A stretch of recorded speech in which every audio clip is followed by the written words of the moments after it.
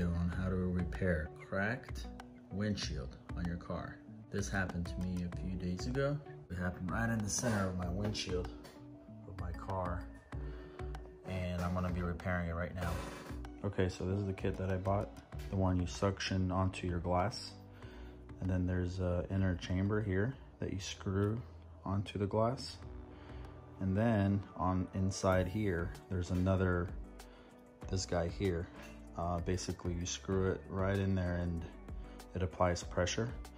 So once you have this set up, you put some resin in there, a few drops, and then you apply the pressure tube inside, and then you just wait 5 minutes or so, and hopefully that will fix it. So I'm gonna show you guys how that looks like right now. Okay, so this is basically with the suction cup on. So this is what it looks like. You apply pressure on these two, on these four, and then you screw this down. And just be sure to get it right in the center of the crack. So then when you screw this in, it needs to apply right on the crack. Also, be sure to clean out the windshield real good. So as you can see, I wiped around the crack real good, just so there's no issues there, and the suction cup sits on it really nicely. And then when we put the resin in, there's no issues with loose glass or any dust. So just be sure to do that as a step one. All right, so this is basically what it looks like from the inside of the car. As you can see, the crack is right dead in the center, right there. Put some resin in there and hopefully the crack will disappear. Okay, so this is the resin that it came with. So it's not a whole lot, but you don't really need too much. You just put a few drops in there and then just let it sit about 5 minutes and see what happens. So I'm about to put in some of the drops. We're gonna put in about 3 to 6 drops here. Let's see. 1, 2, 3, 4, 5, 6. Okay, that should do it. I'm gonna apply pressure and get the resin in there between the cracks. All right, just like that. Now we give it about 5 minutes and see what happens. Okay, so this is about 2 minutes in, maybe 3. This is amazing. I'm seeing results pretty quick here. It's been about 5 minutes now, and just look at that. If you compare it to the previous shot of the inside, I mean, it's looking really promising here. You can still see a crack. I mean, you can't really even see it on the video. There's like a hairline there. Let me zoom in a little. I mean, it's gone. That is amazing. All right, so we're gonna unscrew it and see what it looks like. So when you unscrew it, be sure you have some towels handy in case some of the resin starts dripping down. Here we go. Okay, just take that out. There we go. It's a good idea to do a second pass on it. So just put a few more drops in, screw the shaft back in, and just see what it looks like afterwards, just to be safe here. I'm just gonna pull the squeegees out. As you can see, the resin's coming down. Make sure you have a towel ready.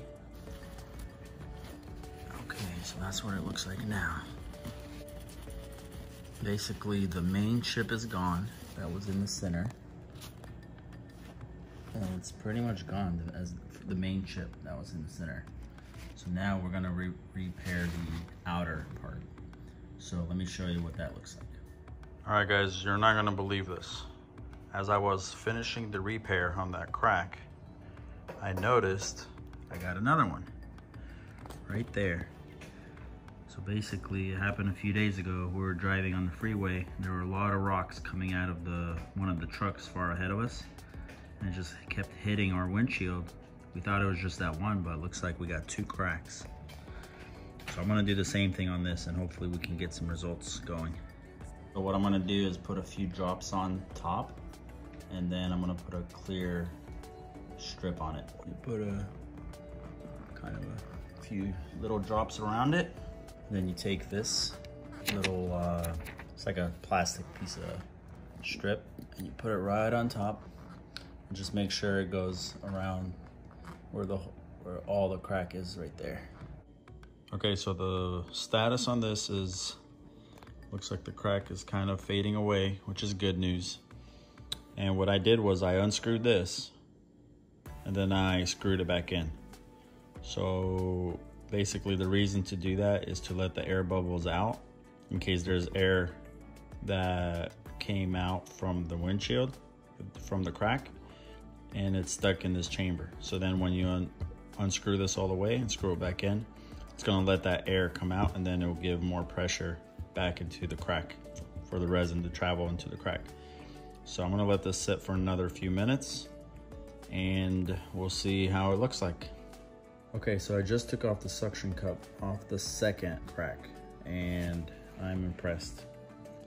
This looks really good. I'm gonna wipe it down, clean it up some more.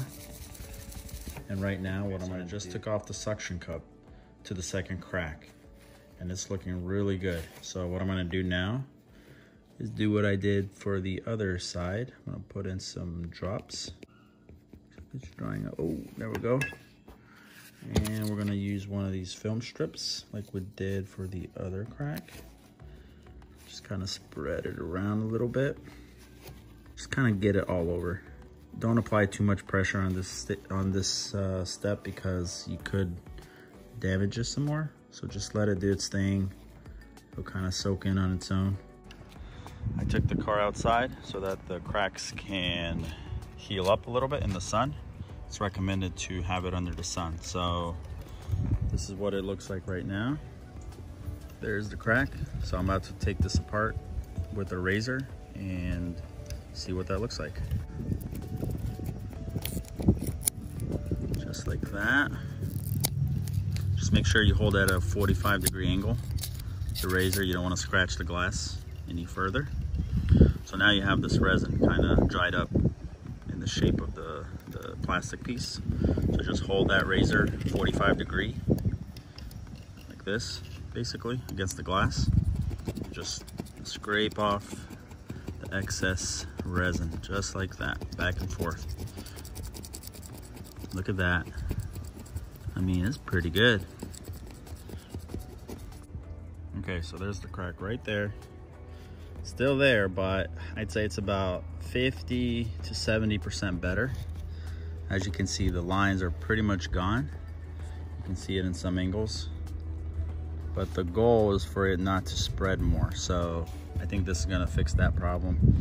And if you wanna do a second pass at it, you can definitely do that just to touch it up a little bit more. So I think overall it's looking pretty good. Okay, so I'm on the inside of the car looking at the first crack, and this is the result. I mean, this is pretty good. I would say it's about 70% better. And the second one is here somewhere, but it's hard to see on the camera. But overall, yeah, I'm pretty satisfied. And I think it's, again, so it doesn't continue cracking and make the crack longer to where I have to replace the windshield. You know, this is an OEM windshield, so I'd rather keep it as long as possible. And let me know if you guys have any questions in the comments below. I'll try to answer them to the best of my ability. And be sure to subscribe for more videos like this. Like the video, share it. All right, appreciate it. Have a good one. See you guys on the next one.